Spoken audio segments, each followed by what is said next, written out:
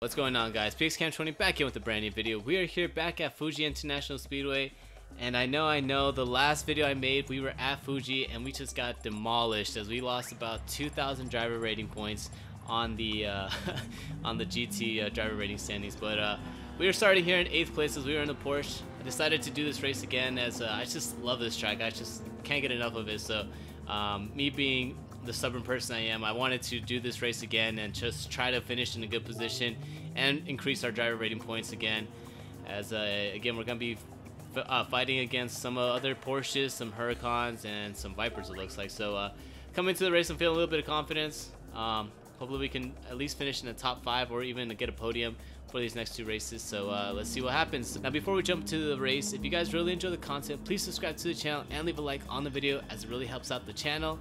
Anyways, that's enough promoting myself. Let's jump straight into the race. So coming into the race, we are here in 8th place as we are in the 911. Other cars decided to go with the Mercedes, the Huracan, and also some other 911s that were coming to the grid now. So waiting for the start, as we are gonna get a rolling start here right about now. We get the start confirmation and we are a go, as we are starting in 8th place as we are on the straightaway now, heading into turn number 1. We're right behind the 7th place cars. We're gonna fast forward here. Stay right behind him in the slipstream as we head into turn number 1. You see 7th place tries to make a move onto the inside as we are staying right behind them. We almost get loose coming out of that corner there as we're heading into turn number 2 and into turn number 3. Coming into turn number 3, we're going to try to brake as late as we can to try to stay with the Viper right ahead of us. You can see top 3 are starting to get away from us now as 2 cars run a little bit wide coming out of turn number 3 as we jump up a little more into the lap. So coming into turn number 10 here, heading to the final sector, you see the 2 cars ahead of us are fighting with each other. And the Viper actually gets pinched out wide as we're going onto the inside. We're going to try to make a move onto the inside, but we brake very, very early, so we avoid contact with the Viper. But that allows the car right behind us to get on our back bumper as we head into turn number 15. Coming out of turn number 15, heading into turn number 16. We're trying to get a good exit here as we are losing ground to the Viper as we head into turn number 16. You see the Porsche just comes out of nowhere, makes a very, very desperate lunge there going to turn number 16. See the replay here. He just tries to make the lunge there, brakes right ahead of me, and we had nowhere to go as we bumped into the back of him as we come out of turn number 16, leading us down into the straightaway. That's going to take us into lap number 2. We go to the inside as we follow the slipstream of the cars right ahead of us, switch off to the outside, and you see the Huracan is gashing up to us. We're going to go side by side with the Huracan as we come into turn number 1, brake very, very late, miss our braking point, and we almost ran into the back of 7th place as we actually made contact with someone as we try to get back onto the track there. Not sure who that was. I think it was the Huracans. You see 8th place, the 8th place car that tried to make a position on us on the 16th corner on the last lap is able to overtake us as we head into turn number 3. Fast forwarding here, we're seeing that the 2 cars right ahead of us actually get a penalty there. So coming out of turn number 6, leading us into turn number 10. We're going to brake right before the Dunlop sign. Brake very, very late, trying to make a move onto the inside, but you see there's a car coming very, very fast onto the inside, makes contact with the 2 cars ahead of him. And we're beating and banging here as we're coming out of turn number 11 into turn number 12. Let's see exactly what the heck happened here. As you can see, the blue Porsche is right behind us. Brakes very, very late. I think he just missed his braking point. Bumps out the 2 Porsches right ahead of us. And then from there, me and him are just beating and banging there. As he's, see right behind us, a couple cars get tangled up there too. And coming down into turn number 13, into turn number 14, we're still right next to the blue Porsche there. As you see, the black Porsche ahead of us gets very, very loose, as he still has his 1-second penalty as we come into turn number 15 now. Coming to turn number 15, we're going side by side with the black Porsche, but he's got a better advantage than us as we get into turn number 6, and we get bumped out from behind there. And you see 7th and 8th are now going side by side. 7th forces 8th wide a little bit, and we're able to make the overtake onto the blue Porsche now, coming down to the penalty zone. 7th place has to serve his penalty as we fast forward here down the straightaway now, leading us into lap number 3. Coming to turn number 1, you see they're catching up to us really, really fast. You see the blue Porsche trying to make a move onto the inside. We give him the space, and he's able to make the overtake on us as we come out of turn number 1. We're going to try to cover the car right behind us as we're going side by side now into Coca-Cola. Going side by side, we're going to keep the inside here as we're right next to the Huracan. Able to hold our position as we're going to try to squeeze in front of the Huracan. We're able to do so. We maintain 8th position as we come into turn number 5, leading us into turn number 6. And just try to set our sights now on the blue Porsche ahead of us. As you can see, 6 and everybody else has just ran away with the race now. So we are fighting now for 7th place as we come down the straightaway, leading us into turn number 10. So jumping up into lap number 4 now, which is trying to see if we can gain as much time as we can on the 7th place car. We actually missed our braking point. Brake very, very late, trying to make the lunge of the century, but we back out of there. Almost made contact with the blue Porsche, but luckily we didn't as we come down the straightaway, leading us into turn number 3. Gonna see if we could try to gain any time on 7th place and try to make a last minute attempt of an overtake as we head into the final part of the final lap here as we come down into turn number 5. So coming into the final sector now, we're very, very close to the blue Porsche, but we're just not close enough to make any type of attempt of an overtake there as we come into turn number 16. Coming to turn number 16, you see the Lambo tries to move into the inside. He gets a really bad exit. We got a cut back on him, and we're gonna go side by side as we head down to the line, passing the penalty zone now as we're gonna go side by side. We're trying to get into the slipstream of the blue Porsche as he's moving into the inside. That's gonna help us out. Going down to the line, who's gonna win? Is it gonna be the engine of the Lambo or our slipstream? And it's the engine of the Lambo, as he was able to edge us out by almost half a second there.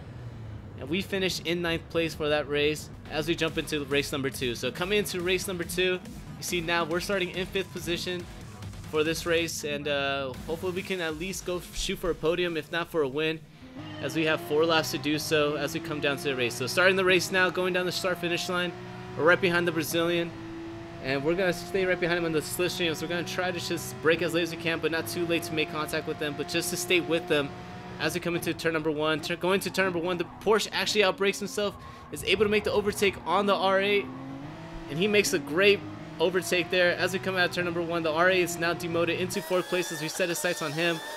Runs a little bit wide as we come into turn number 6 now, and you can see 3rd place goes a little bit wide too. He gets a little loose, and now he's going to go side by side with the Audi. So it's 2 Brazilians going side by side as they head into turn number 10 now. Coming into turn number 10, braking before the Dunlop sign. We're going to try to make a move onto the inside, so he leaves the gap a little bit open. We put our car in there as we're going side by side now with the Brazilian, and he tries to squeeze us down on turn number 12. He almost rammed us into the grass there as we head into turn number 13, leading us into turn number 14. The Brazilian gets a good exit there as he makes a move onto the inside. We're trying to make a move onto the inside of the Audi R8. We get boxed in there, and we come out of here, and you see right behind us 2 cars make contact, and one of the cars actually goes spinning. So let's see what happened here. The Mercedes makes contacts with us and the Audi R8 on the outside, and then he goes a little bit wide coming out of that corner and actually spins out the R8 as we head into turn number 16.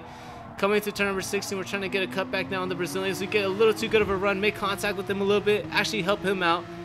And now we're heading down the straightaway as we're going in his slipstream.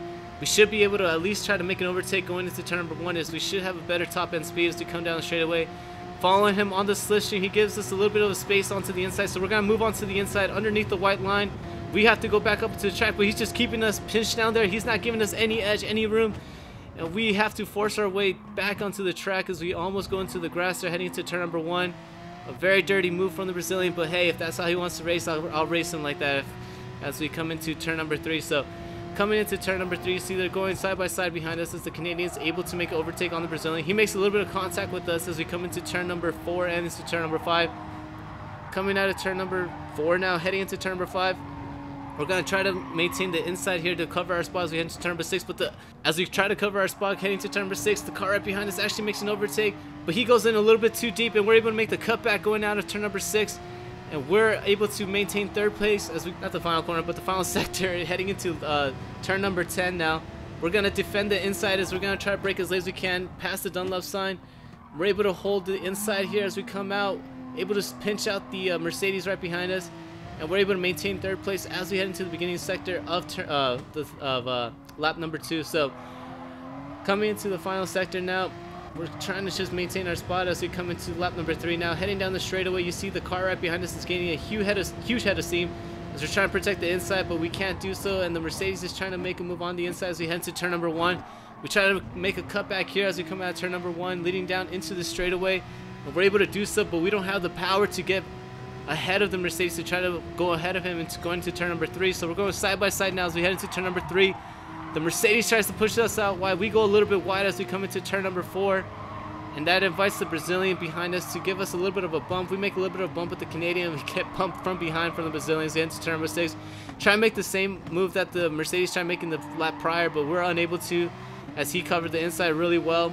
Coming down this long straightaway, that's going to lead us into turn number 10. So coming down the straightaway, we're right behind the Mercedes now as we're in the slipstream here. passing the Dunlop sign. We're trying to break as late as we can. We've got to make a move onto the inside, but there's another car on the inside of us, and you can see right here we have 3 cars going into turn number 10, and that is not going to end well. As you can see, he just bumps both of us out there. The Brazilian pushes us out wide, and he's able to gain 3rd place from us in the Mercedes. As we go back to the replay, let's see what he did here.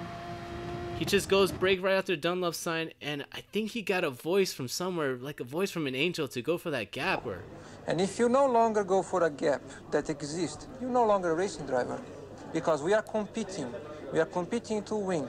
So that makes sense. So he tries to make the gap there and just forces us out wide and is able to get 2 places in the span of 1 corner, as he was able to forcefully put his way into the position there and push us in the Mercedes out as we come down into the final sector. Now, as we're trying to make our time back up on the Brazilian right ahead of us, and let's see if we could do so on this final lap. So coming into the final lap now, we're on the straightaway. We're getting the slipstream on the Brazilian that forced us down and took us out a little bit on the turn number 10.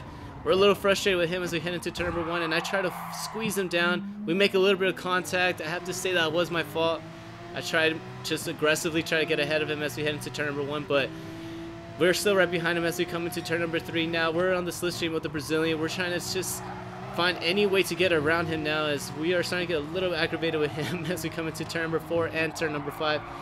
Coming out of turn number 4, heading into turn number 5, we're still right behind the Brazilian as we come into turn number 6. We're a little too far back to make any type of move, so I'm going to try to get a good exit here so we can stay right behind him and probably make an overtake heading into turn number 10, as that's going to probably be our best chance to make any type of overtake now. So staying right behind him on the slipstream, we're going past the Dunlop sign, brake as late as we can on the Dunlop sign, but he defends the inside. So we're going to try to get a good entrance in so we can get a good exit here, and we're able to do so, but we make contact with him as he's able to hold down the inside now. He parks on the apex. Coming to the right-hander now, that's going to lead us into turn number 14 and turn number 15 for the final time. We're right behind the Brazilian. He goes out a little bit wide heading into turn number 15, and for some reason I get a little voice in my head and I see a gap. Take it away, Ayrton. And if you no longer go for a gap that exists, you're no longer a racing driver, because we are competing. We are competing to win.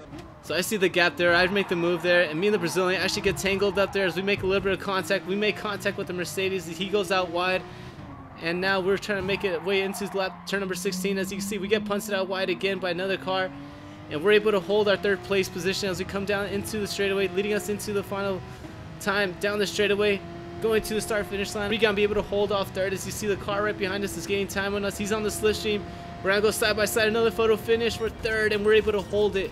We're able to get 3rd place on the Brazilian right up behind us, and very, very entertaining 2 races there, as we were able to bring up our driver rating up a little bit more than what it was. But yeah, very, very fun races. Again, got very aggressive with that other Brazilian on that 2nd race, as he was just, I don't know, the way I like to look at it is, if you want to race me a certain way, I'm going to race you back a certain way. So that's just the way I roll. But anyways, if you guys really enjoyed the video, please subscribe to the channel and leave a like on the video. And if you guys found a lot of entertainment, I hope to see you guys on the next one. Peace out.